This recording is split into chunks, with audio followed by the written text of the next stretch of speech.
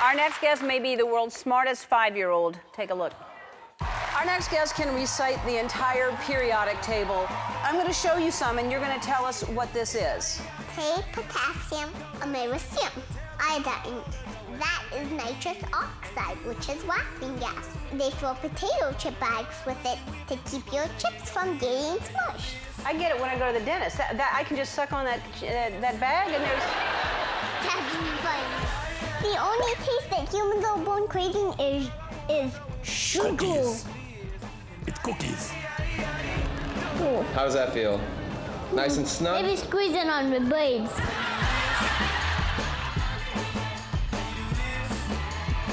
And this is? Uranus. Yes. Many people like to joke about the name of this.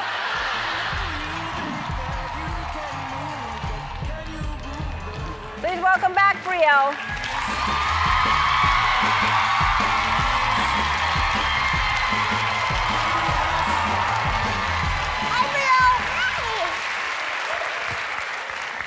You always look so good. I love that dress. Thank you.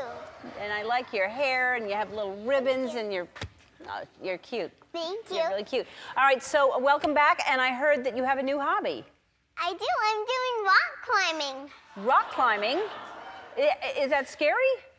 No, I was going to the tippy top, but it's just a bit hard coming down. It is. It's harder coming down? Because my teacher asks me to let go, but... Yeah, you're scared to let go. That goes against all your instincts. But you're holding on to, you have a rope and everything, right? Yes. Yeah. And so, wow, that's real. Look how high up you are. And I heard you're doing it blindfolded. I do it blindfolded. Why? Because that's the brain one, so you have to feel for the rocks. Ah, I see. So it's more challenging that way. Yes. And is it scarier blindfolded? It's not scary, but the first time I didn't do it very far, but the second time I had to throw it down because I wasn't low enough where I could hand it to him. Oh, I see. I see the blindfold. Wow. And so, and your dog, what's your dog's name? Nikki. Nikki had a birthday, right? Yes. How did you celebrate your dog's birthday? I made her cupcakes. Cupcakes? It was supposed to be a cake, but we just didn't have the right pan. So we turned it into cupcakes. Yes.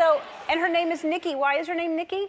Because I named her after one of my favorite elements. What is your favorite? Copernicium. What is your favorite element? Copernicium. That's right. It's most of ours. It's when you ask us what it is, it's copernicium. Yes. All right. So now you just know everything about everything, and I'm going to show you some things, and you're going to tell us about some some systems in the body. Yes. All right. That's the immune system. This is the immune system. Yes. Tell us about that. The immune system is a network of cells, tissue, and organs that work together to fight off germs. Stress is really hard on your body, and it increases the amount of cortisol in it. Yeah, that's amazing. Okay, what is this right here? The muscular system. The muscular system is responsible for the movement of the body. And humans are born with all the muscle fibers that they will ever have. And do you know what that means? No. That means I have similar muscles to someone big like Dwayne Johnson. But our muscles might look a little different because his muscles are bigger, because when he exercises, the muscles get torn down and they come back thicker, which causes them to get bigger and stronger. Wow. Boy, you know a lot. And what is this right here? The digestive system.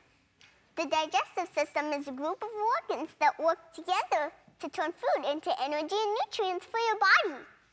It's commonly thought that your stomach growls because you're hungry and it's reminding you to eat, but that's not true. Stomach grumbling is part of normal digestive movements, but it's a bit more noticeable if it's empty. Yeah, because it's echoey in there.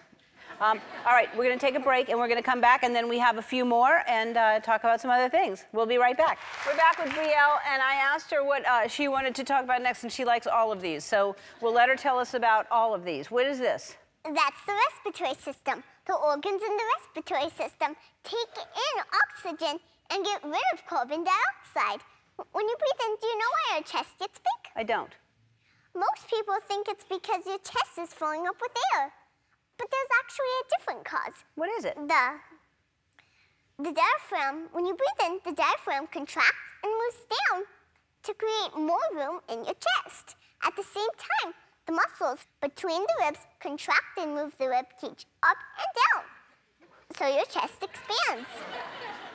You are too much. All right, and what is this one? That's the nervous system. The nervous system is a complex group of nerves and specialized cells known as neurons and send signals to different parts of the body. And it's like the body's electrical wiring. Yeah. Do you know that there are more nerves in the human brain than there are stars in the Milky Way? Isn't that amazing? More nerves in cells in the human brain than in the stars in the Milky Way. That's amazing.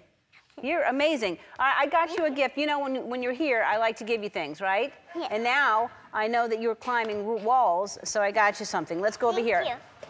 Come see. Thank you. You're welcome.